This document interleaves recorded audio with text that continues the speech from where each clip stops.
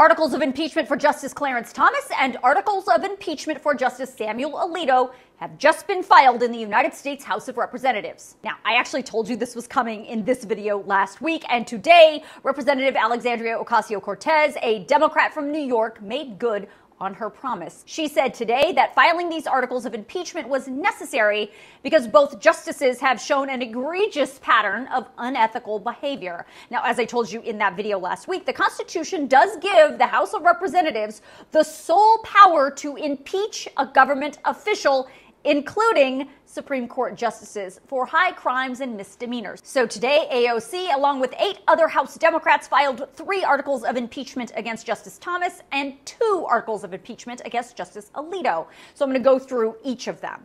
The articles against Justice Thomas include failure to disclose financial income, gifts, and reimbursements, property interests, liabilities, and transactions, among other information. Refusal to recuse from matters concerning his spouse's legal interests in cases before the court, and refusal to recuse from matters involving his spouse's financial interest in cases before the court. The articles detail the years of gifts of significant value the justice and his wife Ginny have received from conservative megadonor Harlan Crow, and raises conflict of interest charges because Justice Thomas participated in several cases where briefs were filed by an organization in which Crow sat on the board of directors. The articles say Justice Thomas regularly adopted that organization's position in his rulings. The articles also allege Justice Thomas participated in and decided on numerous cases concerning entities that his wife had a financial interest in. As for Justice Alito, the 2 articles against him include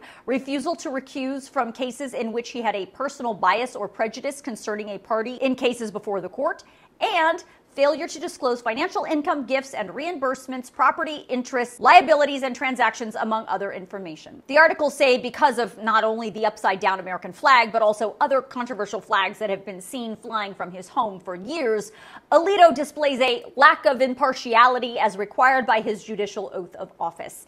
And according to the articles, since Justice Alito can't be impartial, he should have recused himself from several January 6th and Trump-related cases, which he obviously did not. The articles also say Alito has engaged in a pattern of corrupt conduct for accepting and not disclosing luxury travel from wealthy individuals with interests before the court. Now, as I told you in that video last week, in order to impeach either of these justices, there must be a simple majority House vote.